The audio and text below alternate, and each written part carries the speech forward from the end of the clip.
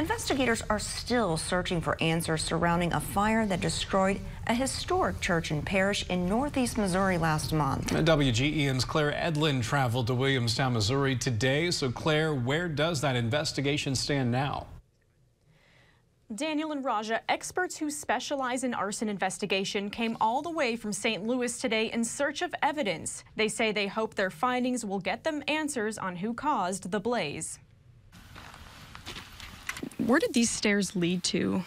These stairs led into the actual church building that we would have had worship services. Tim Clapp, a deacon at Providence Baptist Church, stands in the remains of what once was. This was our meeting hall. A place of worship, weddings, and finding faith, now in rubbles. In the rubble, we can still see the baptismal where we would baptize folks. Now, the pieces here are what federal investigators are counting on for answers. They collected numerous samples to send to the ATF forensic laboratory. Sharon Ham with the Bureau of Alcohol, Tobacco, Firearms, and Explosives says so far all evidence has confirmed their suspicions. Is there any reason to believe why it could have been arson? We brought a accelerant detection canine from St. Louis, and that dog alerted to the presence of accelerant being used in the fire. So obviously we would classify that as an arson investigation at that point. Meanwhile, down the road is the church's parsonage that was consumed by fire on the same night. And then once we learn how far they are, a quarter-mile distance from each other, and that this is a church parsonage,